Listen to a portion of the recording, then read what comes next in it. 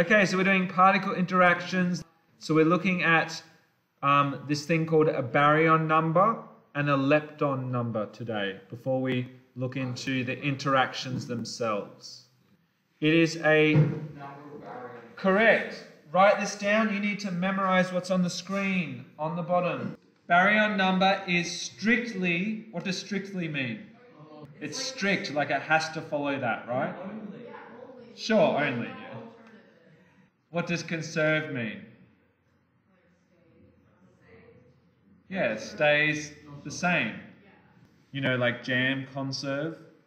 Like you're conserving the jam, you don't want it to go off. So the formula is baryon number, B, is equal to 1/3 times the number of Q. What does Q stand for? Number of quarks minus the number of antiquarks. How many quarks in a proton? 3. And how many antiquarks in a proton? 0. So the baryon number for a proton is 1. So the baryon number is the number of baryons in a system. Let's do another example. An electron. How many quarks in an electron?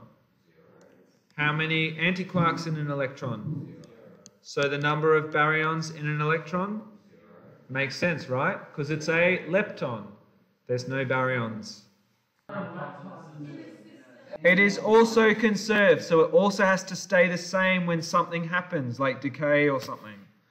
So formula, slightly more simple. The lepton number is the number of leptons minus the number of antileptons. Every lepton has a lepton number of +1. Every antilepton has a lepton number of -1. Remember that the lepton neutrinos are also considered leptons and thus have a lepton number of +1. A bit like a neutron is still a baryon, so it still has a baryon number of 1 even though the charge is 0. Okay, so don't get confused there. Okay, so here's some examples of particle interactions. Emitting and receiving energy, annihilation, decay reactions, like I said from the nuclear topic. These all have to be conserved in terms of baryon number and lepton number, and charge as well. Okay? An example of this, a proton decays into a neutron, positron, and electron neutrino. What's the symbol for a proton? Neutron, positron. Positron is an E with a plus, because a positron is the opposite of an electron. And an electron neutrino is VE. So what's the, let's assess all of these things. What's the charge of a proton? +1. The charge of a neutron? 0. Positron and electron neutrino? 0. Neutrino, 0. So is the charge conserved? Let's do a table. Charge before, charge after, conserved. Yes. Okay, next thing I want to test. Baryon.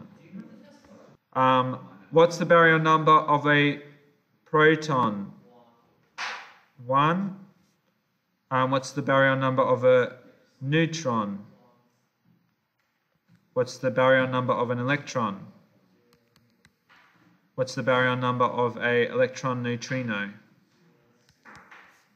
So that's a baryon, that's a baryon, that's a lepton, that's a lepton. Yeah? Is it conserved? Lepton number. Is a proton a lepton? Is a neutron a lepton?